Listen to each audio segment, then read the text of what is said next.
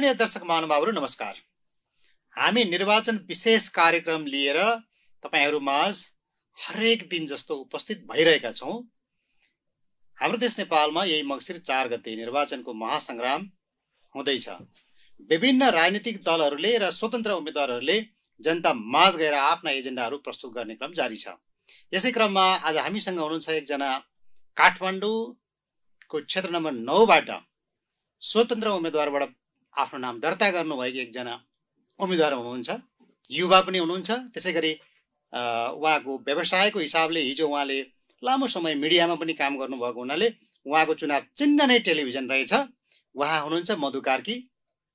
आउनुहोस् उहाँलाई स्वागत गरौँ र उहाँका के छन् नयाँ योजना, जनता माझ उहाँले के गर्ने विचार राख्नु भएको छ, खास गरी उहाँसँग देश विदेशका पनि थुप्रै अनुभवहरू पनि छन् एउटा मिडिया कर्मीको नाताले।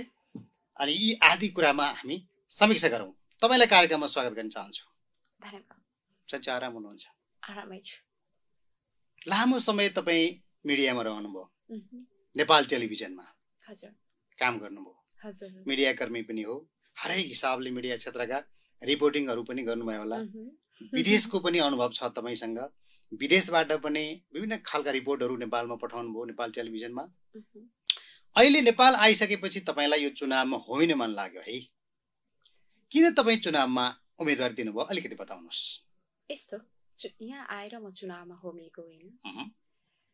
मैले आजभन्दा 4 महिना अगाडिबाट नै स्थानीय इलेक्सन भयो नि, त्योभन्दा अगाडिबाटै मैले जनतालाई अब चाहिँ राजनीतिमा म मात्रै होइन तमाम युवाहरू बाध्यात्मक अवस्था सिर्जना भइसकेको छ देशमा।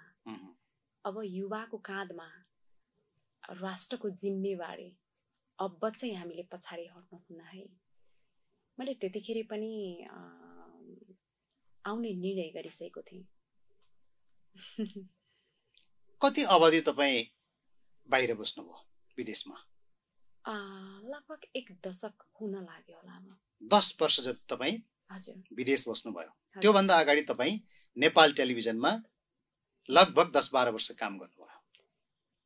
यस्तो त्योभन्दा अहिले पनि कन्टिन्यू। अहिले पनि तपाई 10 वर्ष म नेपाल टेलिभिजनसँग नै बिचमा 2-3 वर्ष ग्याप भयो। त्यो पछाडि नेपाल टेलिभिजनसँग नै जोडिरहेको थिएँ। अहिले पनि तपाई सँगै हुनुहुन्छ? अहिले त अब डेफिनेटली म अब चुनावी यो राष्ट्रको लागि केही गर्छु भनेर अगाडि बढिरहेको छु। डेफिनेटली अहिले म नेपाल टेलिभिजनमा छैन, तर पनि म नेपाल टेलिभिजनको परिवारकै रूपमा आफूलाई सम्झिन्छु। खुसी लाग्यो। तपाई एउटा मिडिया कर्मी। हजुर है। संयोगले हो कि तपाईको चाहिँ एउटा इच्छाले पनि हो? तपाईको चुनाव चिन्ह नै टेलिभिजनको एउटा सेट छ है, चुनाव चिन्ह। कसरी यो मिल्न गयो यो तादम्यता? सायद त्यो युनिभर्सको चोइस थियो होला। म खुसी भएँ मैले टेलिभिजन चुनाव चिन्ह पाउँदाखेरि। म अत्यन्त खुसी भएँ किनभने मेरो त्यो करियरको सुरुवात थियो।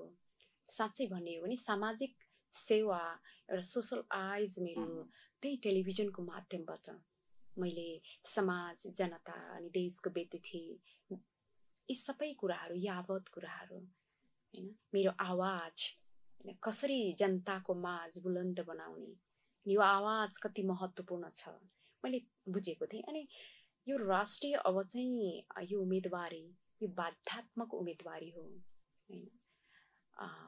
म भन्छु किनभने यदि देशको अवस्था राम्रो भइदिएको थियो भने सायद म जस्तै तमाम, म मात्रै होइन अन्य युवाहरू पनि हुनुहुन्छ, राजनीतिमा होमिनुपर्ने जरुरी थिएन। सो खुसी छु। त्यसो भएदेखि अब युवाहरूले राजनीतिमा आउनु पर्छ भन्ने भाव तपाईमा पैदा भयो?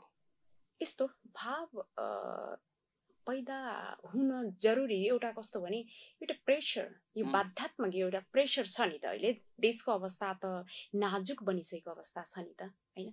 तमाम युवाहरूको अहिले अवस्था हेर्ने हो भने म त एब्रोडमा बस्ने नेपाल टेलिभिजनकै लागि नेपालीहरू विश्वभरि छरिएर बसेका नेपालीहरूको अवस्था बुझ्ने कोसिस गर्थे। त्यतिखेर जब युवाहरूको अवस्था, मास्टर डिग्री गरिरहेका युवाहरू PhD गर्नको लागि भनौँ न कोसिस गरिरहेका युवाहरू उहाँहरूको करियर उहाँहरूले चाहिँ जुन रूपले उहाँहरूले काम गर्नुहुन्थ्यो उहाँ एउटा स्वाभिमान लत्तिएको अवस्थामा म देख्ने होइन। विकसित राष्ट्रमा विकसित राष्ट्रमा बस्दैमा सबै कुराहरू राम्रै हुन्छ भन्ने कुराहरू होइन नि होइन। एक त त्यो कुरा हो। अर्को के त भन्दाखेरि यो दशक मेरो युरोप बसाइमा जब म ट्रान्जिट मा हुन्थेँ होइन, तपाईँको धेरै जसो म टर्किस एयरलाइन्सबाट आउँथेँ, त्यतिखेर खुसी नै हुन्थेँ होइन, किनभने त्यहाँ त्यति समस्या हुँदैन थियो। टर्किसमा ट्रान्जिटमा नेपालीहरू त्यति समस्या हुँदैन थियो।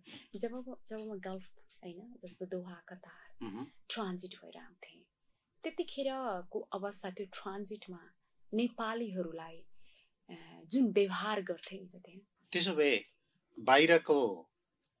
बाहिर बसेका नेपालीहरूको अवस्था दर्दनाक देख्नुभयो तपाईँले, खास गरी खाडी मुलुकमा रहने नेपालीहरूको? अत्यन्त दर्दनाक 100% भन्ने कुराहरू छैन, तर जुन पीडा जुन वेदनामा जुन छटपटाइमा त्यहाँ बसेका छन् युवाहरू, त्यो युवाहरूको लागि जुन श्रम दिइरहेका छन् होइन, यो आफैमा राज्यले ती वर्गहरूको लागि अत्यन्त शोषण, अत्यन्त दमन, श्रम, एक त जुन देशमा काम गरिरहेका छन् त्यो देशमा श्रम शोषण गरिरहेका छन् होइन, त्यो देशमा जुन पीडामा बसिरहेका छन्, त्यो भन्दा पनि ठुलो पीडा के त भन्दाखेरि राज्य नै विदेशिएर गएका नेपालीहरूमा परनिर्भर छन्। के छ त यहाँ होइन, देशको अवस्था लाथालिङ्ग छ। बाहिर गएका दाजुभाइ दिदीबहिनीहरूको अवस्था त्यस्तो छ। देशले चाहिँ फेरि उहाँहरूलाई पर्खेर बसेको छ। उहाँहरूको रेमिटेन्स हुन्छ नि, उहाँले पठाउने रकमको आशा अपेक्षा गर्दछन्। त्यसैमा चाहिँ आधारित भएर बजेट बनाउँछ। यो कुरा कति दुःखदायी छ है, तपाईँले त्यो व्यक्त गर्दै आउँदाखेरि पीडादायी छ। यस्तै कारणले त होला तपाईँ बाहिरको यो अवस्थाहरू पनि देख्नुभयो, देशको अवस्था पनि देख्नुभयो र तपाईँ अब राजनीतिमा आउनलाई कोसिस गर्नुभएको छ। आइसक्नु भयो। तपाईँलाई यति धेरै राजनीतिक दलहरू छन् नि त नेपालमा, ठुला साना गरेर, कुनै दलमा जोडिन मन लागेन आएर स्वतन्त्रको उम्मेदवारी दिनुको कारण के? यस्तो दल, नेपालको सबै दल व्यक्तिगत रूपबाट मैले भन्नु पर्दाखेरि दलगत सिद्धान्त सबैको राम्रो छ। कुन चाहिँ दलको सिद्धान्त राम्रो छैन? सिद्धान्त आफैमा राम्रो छ, तर आजसम्मको अभ्यासहरू, विकासका अभ्यासहरू, राजनीतिक अभ्यासहरू होइन, इभन चुनावी अभ्यासहरू यदि सरल, सभ्य, जनमुखी भइदिएको भएदेखि होइन आज यो अवस्था पनि हुँदैन थियो।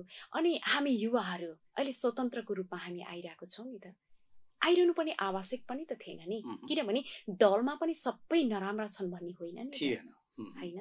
दलमा पनि अब अहिले अवस्था के हो त भन्दाखेरि यो जहाँ पनि पीडा छ, जुनसुकै ठाउँमा जाउँ, सभ्य अनि वास्तवमै जनमुखी केही गर्छु राज्यको लागि, समाजको लागि, इभन पार्टीका लागि भन्नेहरू के भयो त भन्दाखेरि तपाईँको नोटमा भोट बेच्ने जनता किन्न खोज्ने होइन, तपाईँको पार्टीमै पनि तपाईँको इलेक्सनकै बेलामा पनि तपाईँको टिकट नै किनबेच हुने अवस्था आयो नि त होइन।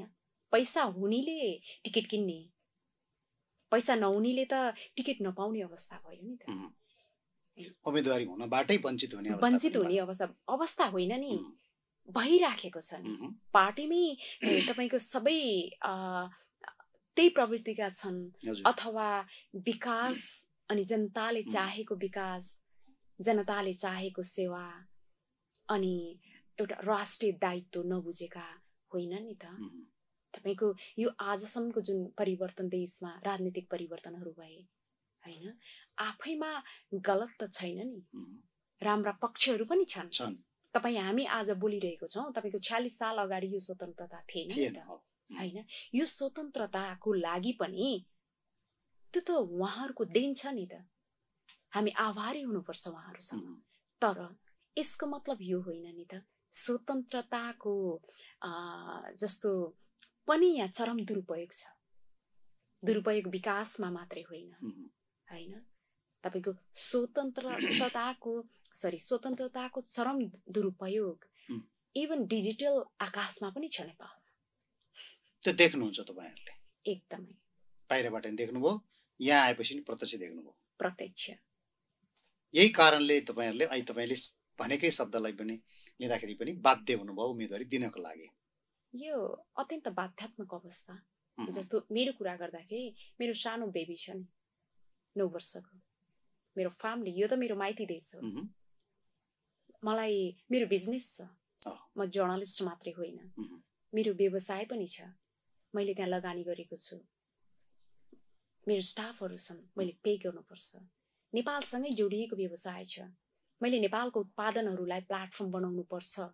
Nepal house with check Nepal friendship society एउटा इन्टरनेसनल सोसाइटीको रूपमा सेटअप गरेर नेपालका उत्पादनहरूलाई एउटा प्लेटफर्म दिने मैले एउटा माध्यम बनाएको छु। त्यसमा अहिले म त्यहाँ हुनुपर्ने हो नि त, मेरो परिवारसँग हुनुपर्ने हो नि त। म आमा हुँ होइन, फ्यामिलीमा म श्रीमती हुँ, मैले त त्यहाँ बस्नुपर्ने हो नि।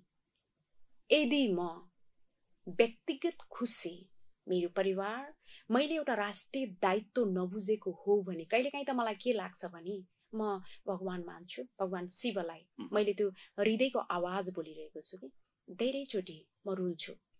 मलाई यो किन यो हृदयमा यो नेपाल प्रति मलाई सोचिरहने अवस्था, यो बाध्यात्मक यो फिलिङ्स कहाँबाट आउँछ? यदि यो नभइदिने हो भने म त व्यवसायमा खुसी हुन्थे, त्यो लग्जरियस लाइफ होइन, त्यो अत्यन्त आधुनिक सहर, मैले त केही गर्नै नपर्ने, नेपाल हाउस पनि खोल्नु नपर्ने, अझ सेटअप गर्नु मलाई आवश्यकता थिएन नि त। म नारी हुँ। सुविधाका हिसाबले सबै किसिमको सुविधा थियो त्यहाँ विदेशमा, थियो। नेपाल नआउँदा पनि चल्थ्यो एक हिसाबले। नेपाल नआउँदा मलाई केही गर्नु आवश्यकै थिएन त्यहाँ। तर भित्रबाट तपाईँलाई शिवको उच्चारण गर्नुभयो, अध्यात्म नै विश्वास छ तपाईँको? धेरै विश्वास मात्रै होइन नि, किनभने अध्यात्म त नेपालको समृद्धि हो, मेरुदण्ड हो। मैले पटक पटक म नेपालमै हुँदाखेरि पनि, म युरोपमै हुँदाखेरि पनि मैले भन्ने गरेको छु र सबैलाई थाहा छ, जस्तो हजुरलाई पनि यो कुराहरू थाहा छ नि त, किनभने नेपालसँग के छ त अरू हामीसँग होइन, तपाईँको अध्यात्म, प्रकृति, जीवन होइन, अनि हाम्रो संस्कृति, साइन्टिफिक, हजुर साइन्टिफिक हाम्रो खानपान, आयुर्वेद खाना खान्छौँ नि हामी। विश्वमा हाम्रो जस्तो दाल भात छ नि लग्जरियस्ट, त्यो त कहीँ पनि पाइँदैन, छँदै छैन। नेपालको खानेकुरा साइन्टिफिक रहेछ अत्यन्त। तपाईलाई त्यो लाग्यो? लाग्यो होइन, हो नि त, लाग्यो होइन नि, त्यो फ्याक्ट हो। तपाई जस्तै तपाईलाई त आफ्नो मुलुक भएर पनि माया लाग्यो होला नेपालको, होइन? र बाहिरबाट आउनेहरूले पनि यसै भन्नुहुन्छ त, यही छ त रिडिङ? हैन, नेपालका खानेकुरालाई यति नै मन पराउने, होइन? सम्पदाहरू त छ नै, हिमाल पहाड तराई त हुने नै भयो, जङ्गलहरू, खानेकुराको हिसाबमा पनि तपाईको जस्तै बुझाइ छ कि छैन? यस्तो, अब मैले पहिले डेफिनेटली बुझेको थिएँ एज अ जर्नलिस्टको रूपमा मात्रै मैले काम गर्दाखेरि, रिपोर्टिङको क्रममा म बाहिर जब म जान्थेँ, मेरो साथीहरू, मेरो फ्यामिली नै अब युरोपियन भएको कारणले गर्दाखेरि अक्सर यो रिपोर्टिङ भन्दा बाहेक मेरो भेटघाट भनेको युरोपियनहरू नै हो, होइन? अन्तर्राष्ट्रिय धेरै साथीहरू मेरो युरोपमा हुँदा उतैको हुनुहुन्छ, होइन? मोर देन 95% मेरो भेटघाट, मेरो सबै उहाँहरू नै हुनुहुन्छ। नेपालीहरू कहिलेकाहीँ भेटिन्छ, रिपोर्टिङको क्रममा भेटिन्छ, त्यतिखेर पनि नेपाललाई वाउ नै भन्थे कि जो नेपालमा आउनु भएको छ अनि जसले नेपाललाई बुझ्नु भएको छ, स्टडी गर्नु भएको छ, उहाँहरूले नेपाललाई वाउ नै भन्ने हो, होइन? खानपिनको कुरा पनि जो नेपाली आउनु भएको थियो, नेपाल आउनु भएको थियो, उहाँहरूले उच्चारण गर्नुहुन्थ्यो दाल भात, खुसी लाग्थ्यो मलाई। अनि त्यो पछाडि रिपोर्टिङको क्रममा म धेरै देश घुमेँ, होइन? अनि पर्सनल भिजिट पनि म धेरै अन्य देशहरूमा गएँ। तपाईँको रिपोर्टिङ र मेरो आफ्नो पर्सनल भिजिट 50-50 गर्दाखेरि लगभग 62 देश जति म घुमिसकेँ। 60-62 देशको अनुभव छ मसँग, होइन? अनि त्यतिखेर म जुन ठाउँमा जान्छु त्यो ठाउँमा जाँदाखेरि डेफिनेटली खाना त नेपाली खाना मन लाग्छ नि Mhm. होइन सधैँ त तपाईँको ब्रेड खाना त मन लाग्दैन युरोपियन लाग्दैन। खाना खान मन लाग्दैन Mhm. नेपाली खाना खान मन लाग्छ जुन ठाउँमा गयो नि त्यो ठाउँमा जाँदाखेरि नेपालीहरूले रेस्टुरेन्ट सञ्चालन गर्नुभएको छ तर Mhm. इन्डियन खाना परिकार बेचिरहनु भएको छ कि नेपाली खाना चाहिँ बेच्नु भएको छैन बेच्नु भएको छैन त्यो अक्सर राम्रो हुँदा हुँदै पनि हुँदा हुँदै मोर देन 98%। Mhm. तर त्यस्तो ठाउँमा गएर तपाईँले सुझाव पनि दिनुहुन्थ्यो होला होइन अनि त्यो ठाउँ म सुझाव पनि दिन्थेँ Mhm. तर म रिपोर्टिङको क्रममा त उहाँहरूलाई त्यो क्वेसन पनि गर्थेँ अहँ, होइन अहँ, जस्तो म जुन ठाउँमा जान्थेँ इस्टाब्लिस नेपाली सिटिजन को हुन्छ Mhm. होइन उहाँहरूको सफलता उहाँहरूको स्ट्रगल होइन के कस्तो छ उहाँहरूको सफलताको पछाडि के छ यो प्रोग्रामको मेरो मेन कन्सेप्ट भनेको म उहाँहरूको जीवन बुझ्न चाहन्थेँ नि त त्यस्ता रिपोर्टहरू तपाईँले नेपाल टेलिभिजनमा पठाइरहनुहुन्छ पठाइरहन्थेँ ठिक छ त्यो विषय मैले तपाईँको मार्मिक छ यति कुरा बताउनु भयो म निर्वाचनमा केन्द्रित भएँ अहँ, काठमाडौँको क्षेत्र नम्बर 9 भनेको सरस्वती भूगोलको हिसाबले त्यहाँको लोकेसनको हिसाबले कुन कुन नगरपालिका कुन कुन वडाहरू परे मोटामोटी नगरपालिका बताउनुहोस् त जस्तो यस्तो नगरपालिका चन्द्रगिरी छ मेरो चन्द्रगिरी हजुर मेरो नागार्जुन नागार्जुन र महानगर महानगर गरी भित्रको 14वटा 14वटा वडाहरू भित्र तपाईँ ओडाहरूभित्र अहिले चुनाव लड्दै हुनुहुन्छ हजुर हैन त लड्ने होइन म Mhm. लड्ने लड्ने होइन। उभिरहेको छु भिड्दै हुनुहुन्छ भिड्दै म भिड्ने भन्दाखेरि म त भिड्न चाहन्न Mhm. होइन म बुलन्दीका साथ अगाडि बढेको छु होइन चुनाव जित्नको लागि जित्ने चुनाव योजना छ चुनाव जित्ने योजना भन्दा पनि यो आवश्यक छ Mhm. आवश्यकताले तपाईँलाई त्यहाँ पुर्यायो हैन? भन्न खोज्नु भएको छ हजुर मार्मिक छ कुराहरू अब यो भित्र उहुँ, शक्तिशाली गठबन्धनको दलहरू पनि छन् त्यहाँ काङ्ग्रेस माओवादी सहितका उहुँ, एउटा चाहिँ सशक्त पार्टी एमालेको उम्मेदवार पनि त्यहाँ हुनुहोला अहँ, हैन हजुर अरू दलहरू पनि छन् तपाईँ जस्तै स्वतन्त्र लगभग 9-10 जना त प्रतिस्पर्धी नै हुनुहोला उहुँ, हैन तपाईँका त्यसै गरी अरू साना दलका पनि उम्मेदवार हुनुहोला उहुँ, राप्रपा लगायतका definitely, यो बीचमा धेरै ठुलो संख्याको बीचमा तपाईँ पनि एउटा उम्मेदवारी दिनुभएको छ प्रतिस्पर्धामा होमिनु भएको छ हजुर है तपाईँले भन्नुभएको छ मेरो उम्मेदवारी बाध्यता हो भन्नुभएको छ र म युवाहरूको प्रतिनिधित्व गर्दै उम्मेदवारी दिएको छु भन्नुभएको छ तपाईँको कुरा सुन्दा धेरै खुसी लाग्यो एउटा मिडिया कर्मी पनि हो प्रष्ट आवाज बोल्ने व्यक्तित्वको धनी पनि तपाईँ हुनुहुन्छ सञ्चारकर्मीको हिसाबले पनि Thank you. देश विदेशको अनुभव पनि छ जनताले चाहिँ तपाईँहरू थोरै भइदिएको भए सजिलो हुन्थ्यो होला है स्वतन्त्र धेरै हुनुहुन्छ नि त त्योबाट छान्दाखेरि अलिक कठिनाइ पो हुन्छ कि मलाई चिन्ता पनि लागेको छ यस्तो त्यसमा अहिले नेपाल हाम्रो समाज अनि हाम्रो माइन्डसेट युवाहरू को चाहना छ परिवर्तनको अनि जुन संस्कारमा हामी हुर्क्यौँ नि त्यो संस्कार जान्छ हैन हिजो जुन अवस्था अनि जुन व्यवस्थाले निम्त्याएको अवस्था दिगदार भएर युवाहरू दिक्क हुने अवस्था थियो अनि त्यतिखेर के त भन्दाखेरि एउटा स्थानीय चुनावमा एउटा संग्लो त्यसलाई भेल होइन त्यो एउटा स्थानीय इलेक्सन भनेको जनताको विश्वास थियो हैन अत्यन्त फ्रस्ट्रेसनको बीचमा एउटा नयाँ अनुहार आवश्यकता अनि त्यो विश्वास थियो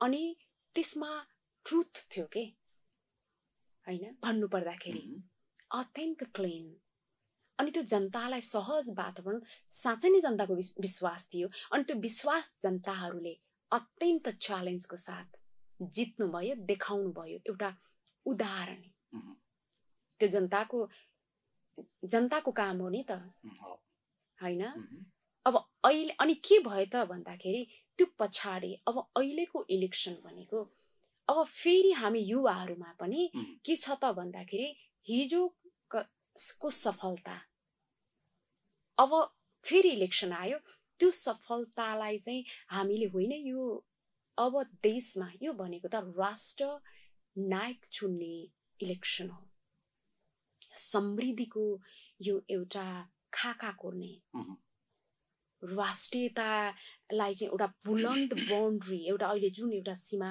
समस्याहरू आइरहेको छ हाम्रो सिमानाको यावत कुराहरू हैन यो भनेको स्थानीय इलेक्सन जस्तो होइन अत्यन्त महत्त्वपूर्ण फरक भ्रष्टताको सवाल छ, समृद्धिको सवाल। अब यसमा त झनै अत्यन्त संलग्न हुनुपर्ने हजुरको चिन्ता जुन क्वेसनमा म देख्छु, त्यो जुन क्वेसन प्रश्न गर्नुहुन्छ नि त जनताले, त्यो प्रश्न स्वाभाविक पत्रकार भए पनि हजुरले गर्नु स्वाभाविक हो। त्यसमा अहिलेको समस्या भने जनताको अगाडि ठुलो भेल छ।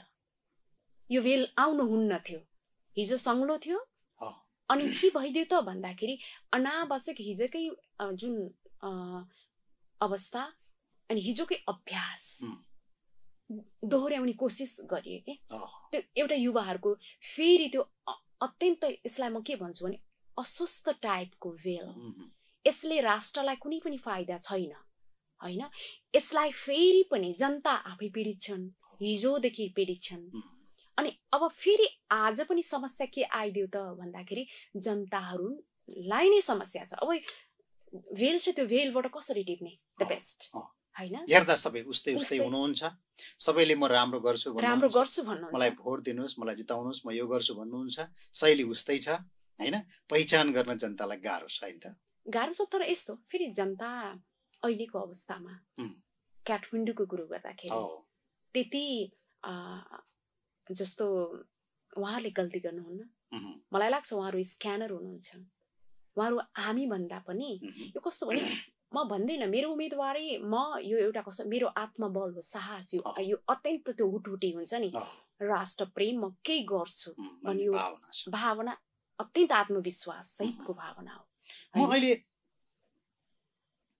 आदरणीय दर्शक महानुभावहरू, निर्वाचन विशेष कार्यक्रम अन्तर्गत हामी काठमाडौँको क्षेत्र नम्बर 9बाट आफूलाई स्वतन्त्र उम्मेदवारको रूपमा प्रस्तुत गर्नुहुने मधु कार्कीसँग संवाद गर्दैछौँ।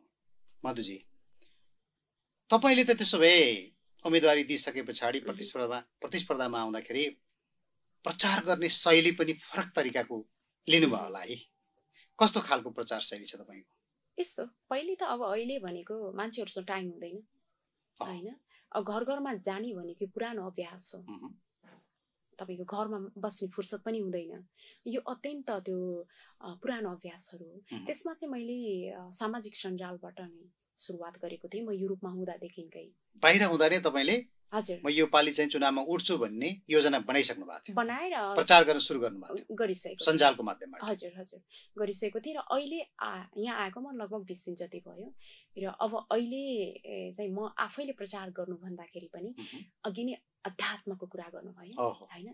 जस्तो अलिकति मेरो अध्यात्मप्रतिको झुकाव मात्रै होइन, यो अत्यन्त अन्याय भयो राष्ट्रको लागि, होइन? धर्मप्रति अहिले अत्यन्त त्यो कस्तो भने नेतृत्वहरूले चाहे बुझेर अलिकति यो धरातललाई डगमगाइएको छ, होइन? यो मेरुदण्डलाई नै भाँचिएको छ नि, भाँचि नै सक्यो नि। धर्मनिरपेक्ष म यो बुलन्द आवाजमा बोल्छु।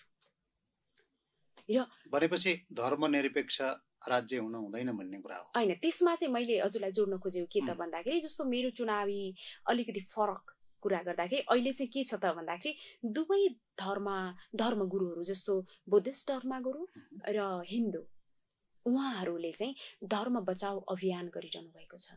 त्यसमा तपाईँले साथ दिनुभएको छ? त्यसमा उहाँहरूले मलाई निमन्त्रणा गर्नुभएको छ, होइन? मलाई विश्वास गरिदिनु भयो, धर्मप्रति मेरो हृदय जोडिएको छ भनेर उहाँहरूले मलाई इन्भाइट गर्नुभयो। र म अहिले उहाँहरूलाई प्रत्येक दिन जसो टाइम दिइरहेको छु। अब त्यसमा पनि भनेपछि यो हिन्दू राज्य चाहिन्छ भन्ने कुरा त तपाईँको होइन?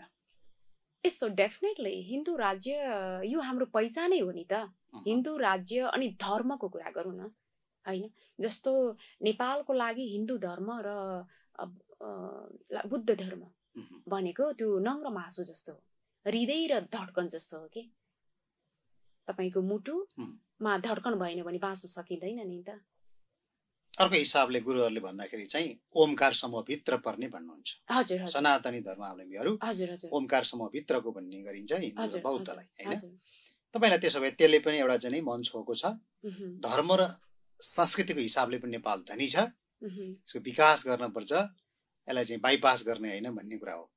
धर्मनिरपेक्ष राज्य भनेर लेखेको छ नि संविधानमा त, यो कुरा तपाईँ मान्नुहुन्न? त्यसो भए यस्तो धर्म सापेक्ष हुनुपर्छ भन्ने कुरा हो। जहाँसम्म मैले पढेको अनुसार म कस्तो भने धर्मप्रति मेरो चाहिँ एउटा मेरो हृदय जोडिएको छ। तर म 21औं शताब्दीको युवा होइन, म युरोपमा बस्छु। म चाहिँ त्यो धर्म गएर मन्दिरमा ढोगेर मन्दिरमा दिनै पछि गएर धर्म हुन्छ म भन्दिनँ। एउटा मिठो संस्कार नै धर्म हो। अनि परिचय जसको पनि परिचय हुन्छ, मेरो नाम मधु हो, म कार्की, म चेन्ज गर्न सक्छु। म कार्की के चेन्ज गर्नु प्र्याक्टिकल हो त? होइन, किनभने यो मेरो परिचय हो, यो मेरो पुर्खाको परिचय हो, यो मेट्नै सकिँदैन। यो यथावत हुनुपर्छ, यो यथावत निरन्तरता हुनुपर्छ त्यसमा भन्ने कुरा हुनुपर्छ होइन। यदि म मेरो इतिहास, म मेरो जिजुबुवा, मेरो हजुरबुवा मान्छु भने म कार्की नै हो नि। यो किनभने त्यो चेन्ज हुनै सक्दिन नि त। तपाईँको सिस्टममा पनि त्यही छ भनेपछि हिन्दू राष्ट्र, हाम्रो हिजो हिन्दू राष्ट्र थियो। यो भनेको के त भन्दाखेरि विश्वमा हाम्रो परिचय हो। अनि यो परिचयको रूपमा मात्र लिने होइन यसलाई। मैले अघि नै पनि तपाईँलाई कुरा राखेँ, किनभने नेपालको समृद्ध त हुनु पर्यो नि, होइन र? विकास त हुनु पर्यो। भनेपछि हाम्रो विकासको स्ट्राटेजी के हो त? हाम्रो विकास कस्तो विकासलाई विश्वले मन पराउँछन्, होइन? त्यो त हामीले हाम्रो लागि मात्र होइन नि। हामीले त हाम्रो विकास विश्वले हेर्ने खालको विकास, विश्वको मन छुने खालको विकास भएन विश्वले हामीलाई हेर्ने हो नि, नभए त हेर्दैन। भनेपछि हाम्रो विकास, हाम्रो आधार नै हामीलाई हेर्न आउने नै भनेको प्रकृतिले बनाएकै भनेको यति सुन्दर छ के प्रकृति हो। तपाईको त्यो सुन्दर डाँडा, हाम्रो इतिहास, हाम्रो धर्म, हाम्रो संस्कृति, हाम्रो परम्परालाई तपाईले विशेष माया गर्नुहुन्छ। विशेष माया म पनि गर्छु, तपाईँ पनि गर्नुहुन्छ। सम्पूर्ण नेपाली मनले त्यो धरातल भन्दा बाहिर जान हामी सक्दैनौँ। अनि यो हामी जान सक्दैनौँ भन्नेको सवाल होइन कि समृद्ध त हुनु पर्यो नि, होइन? समृद्ध हुने आधार पनि यिनै हुन सक्छन् होइन? हो नै त्यही। तपाईलाई त्यो लाग्छ होइन? त्यो ट्रु हो नि त, त्यो फ्याक्ट हो। फ्याक्टबाट, यथार्थबाट मान्छे डगमगाएर हुन्छ र एकछिन फटाकुरा बोलेर हुन्छ त, एकछिन नाटक गरेर हुन्छ त। धर्मनिरपेक्ष, जहाँसम्म मैले अध्ययन गरे अनुसार हिजो के थियो? धर्मनिरपेक्ष। यसको मतलब धर्म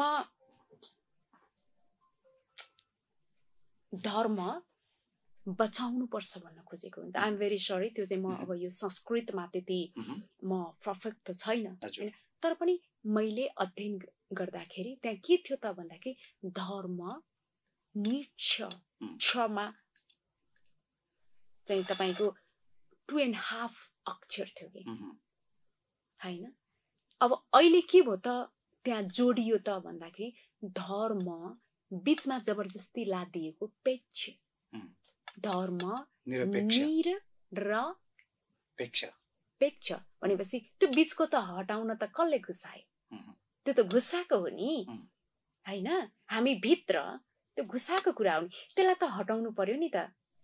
यथार्थ जे थियो त्यही हुनु पर्यो नि भन्ने कुरा बदल्न पाइँदैन। कसरी चेन्ज भयो भन्ने जिज्ञासा पनि भयो तपाईको, मिल्दैन थियो भन्ने पनि भयो। प्रश्नसँग राख्नुभयो तपाईँले धर्मको विषयमा। ठिक छ, हामीसँग समय छोटो भयो हुनाले मैले छोटकरीमा जवाफ चाहन्छु। अब तपाईँ काठमाडौँ 9बाट प्रतिस्पर्धा गर्दै गर्दा तपाईँले यसो बाहिर फिगरमा हेर्दाखेरि उम्मेदवारीको हिसाबले कोसँग तपाईँको कडा प्रतिस्पर्धा हुँदैछ त्यहाँ? जसले आफूलाई म प्रतिस्पर्धी हुँ भन्नुहुन्छ, म नाम लिदिन, होइन? उहाँले भन्नुहुन्छ। दलका हिसाबले बोल्न त मिल्यो नि त? दलका हिसाबले सायद एमाले, होइन, गठबन्धन को हुनुहुन्छ, होइन? तर मेरो हिसाबले भन्नु पर्दाखेरि म सक्षम छु, होइन? म अत्यन्त तपाईँ आफूलाई जित्छु भनेर दाबी गर्नुहुन्छ काठमाडौँ 9बाट?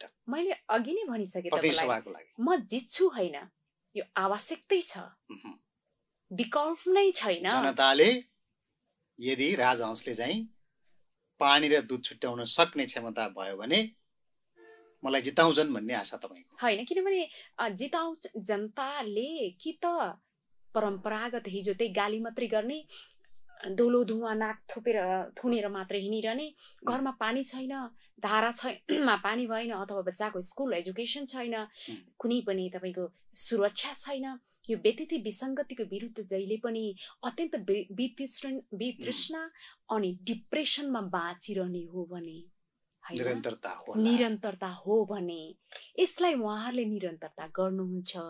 छोराछोरी हरेक घरको छोराछोरीको सपना +2 गर्न पाएको छैन, बाहिर जाने, अनि तमाम युवा युवतीहरू, प्रत्येक घरका आमा बुवाहरू, मेरो छोरा क्यानाडा छ, मेरो छोरा अस्ट्रेलिया छ, फर्केर आउने हो कि होइन, दसैँमा टिका लाउन पाउने हो कि होइन, म बिरामी भयो भने कसले लग्देला, यो अवस्थाबाट गुज्रिरहने हो भने, होइन, तमाम युवाहरूलाई देशमा फर्काउन मन छ भने, अथवा तमाम युवाहरूलाई आफ्नै देशमा बस्नुपर्छ भने एउटा quality education, quality health service, quality विकासका पूर्वाधार बनाउने हो भने उहाँहरूले अब त्यही हिजोको गलत कुरा, जुन कुरा उहाँले गलत गर्नुभयो त्यो कुराहरूलाई त गलत गर्नु त भएन नि।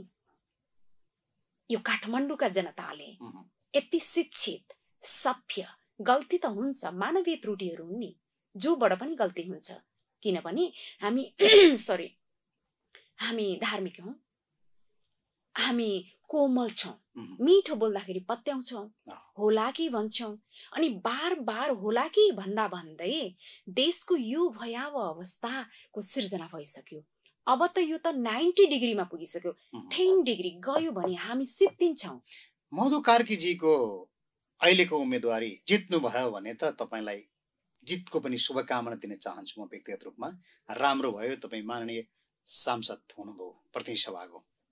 यदि जित्नु भएन भने फेरि नेपालै बसिराख्नुहुन्छ कि बाहिर गइहाल्नुहुन्छ तपाईँ? यस्तो, म जनताले जित्नुभयो भने म भन्दिनँ, जनताको जित भयो, विकास र समृद्धिको उदय भयो भने पनि मैले 100% नेपालमा बस्न मिल्दैन, किनभने विकास र समृद्धि घरभित्र बसेर जन्मिँदैन। विकास र समृद्धिको लागि बजार चाहियो, बजार चाहिन्छ, बाहिर त जान नै पर्ने हुन्छ, तपाईँ विदेश पनि जानुहुन्छ, माननीय भइसकेपछि पनि समृद्धि भित्राउनको लागि पनि तपाईँ बाहिर जानु। म मेरो क्षेत्रको उत्पादनलाई विश्व बजारमा लान चाहन्छु, म मेरो क्षेत्रका युवाहरूलाई क्वालिटी एजुकेसन दिन चाहन्छु, टेक्नोलोजी ल्याउन चाहन्छु, अनि त्यो टेक्नोलोजी मेरो देशले मात्रै, यो राष्ट्रले मात्रै सबै कुराहरू हामीसँग अहिले छैन, हामी ऋणमा डुबेको छौँ। त्यही कारणले ऋण ल्याउने होइन, अनुदान ल्याउनको लागि विश्व राजनीतिज्ञसँग ह्यान्डसेक गर्न जान्छु म, उहाँहरूसँग। त्यो भूमिका तपाईँको हुन्छ जित्नु भयो भने, अहिले पनि तपाईले चान्स पाउनु भयो भने, जनताले भारी मत दिएर जितायो भने बाहिरको रिसोर्सहरू तपाईँ ल्याउन सक्नुहुन्छ अनुदानको रूपमा। अहिलेको चाहिँ ऋण स्वरूप होइन, ऋणको भारी बोकाउने तपाईँसँग योजना पनि छैन, म त्यो गर्दिन हैन, त्यसको तपाईँ विरोधी पनि हो। एकदमै अनुदान त ल्याउन सकिन्छ नेपालमा त्यसो भए, हैन त? डेफिनेटली, किनभने नेपाल त मेरो लागि, नेपाल इतिहासको कुरामा हैन, हामी प्रकृतिको कुरामा, हामी अत्यन्त संसारको सबैभन्दा के भन्छ ज्येष्ठ नागरिकको रूपमा के हैन, सबैभन्दा पाएको छौँ। ऐतिहासिक कुरा गर्ने हो भने धर्म, संस्कृति, पूर्वीय दर्शन छ त, यो कस्तो भने हामी संसारको सबैभन्दा पाएको हैन, सभ्य अनि अत्यन्त यो विश्व पाठशाला हो हैन। तर विकासको मामलामा, विकासका अभ्यासका मामिलामा, राजनीतिको मामिलामा, हामी राजनीतिको मामिलामा त राजनीति भएकै होइन। आइ एम भेरी सरी, म सबै राजनीतिज्ञहरूलाई सम्मान गर्छु मानवीय हिसाबले, उहाँहरू अभिभावक हो, तर राजनीतिक अभ्यास अहिलेसम्म भएका अभ्यासमा म के देख्छु भने उहाँहरूले अक्सर, म सबैलाई भन्दैन, तर अक्सर उहाँहरू एजेन्टको रूपमा काम गरिरहनु भएको, छिमेकीहरूको। उहाँहरूले जे भन्नुहुन्छ उहाँहरूले त्यही गर्नुहुन्छ, राष्ट्रको अत्यन्त महत्त्वपूर्ण निर्णय, विकासका अत्यन्त महत्त्वपूर्ण निर्णयहरू इभन ग्लोबले नेपाललाई सहयोग गर्न चाह्यो भने पनि त्यो निर्णयको हस्तक्षेप, त्यो निर्णयको लागि सोधपुछ कहाँ हुन्छ त? छिमेकीसँग हुन्छ। हाँ या ना? अनि अर्को फाइनल इम्प्लिमेन्ट गर्ने कुरामा क्या करना है जी? अनि मात्रै उहाँहरूको निर्देशनमा यहाँ काम हुन्छ। चुनावी को मन्त्री बनाउने, को प्रधानमन्त्री बन्छ, अहिलेसम्मको त्यतै कुन चाहिँ सरकार बन्छ, कुन चाहिँ सरकार ढल्छ, यो हो नि त प्र्याक्टिस। त्यो कारणले हामीले अहिलेको राजनीति, युवाहरूले गर्ने राजनीति भनेकै स्वावलम्बी मान्छेहरूले, युवाहरूले, हाजी र नाजीमा होइन। राजनीति अहिलेको आवश्यकता लिडर चाहिएको छ अनि लडाकु चाहिएको छ, अत्यन्त लडाकु। तपाईको लडाकु सानोतिनो लडाकु होइन, ग्याङ फाइट होइन। यहाँ हेर्नुहोस् है, यो फाइट राष्ट्रियताको फाइट छ। सरी, यो फाइट राष्ट्रियताको फाइट छ। यहाँ राष्ट्रलाई अगाडि बढ्न दिँदैनन्। जस्तो विकास र समृद्धिको कुरामा त नेपाल विश्वले अनुदान ल्याउन सकिन्छ त भन्ने सवाल गर्नुभयो नि। विश्व त समृद्धिको र विकासको अभ्यासको मामलामा हिँड्न चाहेको बेबी, सानो बच्चा है, यताबाट पनि कालो लगाइदिने, उताबाट नि कालो लगाइदिने, यताबाट पनि छेक्ने, उताबाट पनि छेक्ने। फिङ्गर त कसैले दिन चाहे भने त्यहाँ ग्रुपले नै हटाइदिने। सुन्दर बच्चा छ, संसारले हेरेको छ। अनि अब अहिलेको अवस्थामा एउटा अहिले के चाहिएको छ त देशमा भन्दाखेरि त्यो विकासको सानो बेबी जो हिँड्न चाहन्छ, जो दौडन चाहन्छ, जो जवान हुन चाहन्छ अनि विकासको विश्व दौडमा भाग लिन चाहन्छ, त्यो बच्चालाई विश्वले अङ्गालो मारेर, धोएर, सफा गरेर, सुन्दर बनाएर, बोकेर अगाडि बढाउँछन्। नेपाल त यस्तो देश हो नि त। तपाईले भन्नुभयो नि अनुदान दिन्छन् त, नेपाललाई त के कसैले यस्तो देश हो। प्रकृतिबाट नै हामी अनुदान दिने होइन। हिजो पनि त अनुदान दिएका हौ नि हामीले। जापानलाई अनुदान दियौं, कोरियालाई अनुदान दियो, इतिहासमा छैन? साँच्चै छ। तपाईको इङ्ल्यान्डलाई तपाईको अनुदान दियौं। नेपाल पछि पनि त्यो अवस्था फेरि ल्याउन सकिन्छ भन्ने कुरा हो। अहिले चाहिँ अनुदान व्यापक रूपमा बाहिरबाट ल्याउन सकिन्छ भन्ने कुरा हो। तपाईले निकै राम्रो उदाहरण दिनुभयो हैन। काखमा चेपेर माया गर्ने बच्चा जस्तो छ यो विश्व सामु नेपाल भनेर भन्नुभयो। त्यसका लागि तपाईलाई धेरै धन्यवाद छ। आजका लागि चाहिँ समय सकिएको हुनाले फेरि पछि पनि तपाईसँग यस्ता विषयमा संवाद गर्ने बाचा गर्दै आज यहाँसम्म आउनुभयो, यति राम्रा मार्मिक कुराहरू राख्नुभयो, त्यसका लागि तपाईलाई धेरै धन्यवाद दिन चाहन्छु। Thank you so much. आदरणीय दर्शक महानुभावहरू, आजको निर्वाचन विशेष कार्यक्रममा हामीसँग हुनुहुन्थ्यो काठमाडौँको क्षेत्र नम्बर 9बाट प्रतिनिधिसभाको लागि स्वतन्त्र उम्मेदवारीको रूपमा प्रस्तुत गर्नुभएका एकजना युवा उम्मेदवार मधु कार्कीजी। उहाँ एउटा हिजोको मिडिया कर्मीको हिसाबले पनि आज पनि उहाँले देश विदेशमा बसेर मिडियासँग जोडिएर काम पनि गरिरहनु भएको अनुभव, साथसाथै उहाँका धेरै खालका देश विदेशका अनुभवको कुरा तपाईले सुनिसक्नु भएको छ। उहाँका भनाइहरू कस्तो लाग्यो, निर्णय गर्ने कुरा यहाँहरूकै हो। हस्, निर्वाचन विशेषबाट हामी सबैलाई बिदा दिनुहोस्। हेर्दै गर्नुहोला युनिभर्सल टेलिभिजन। नमस्कार।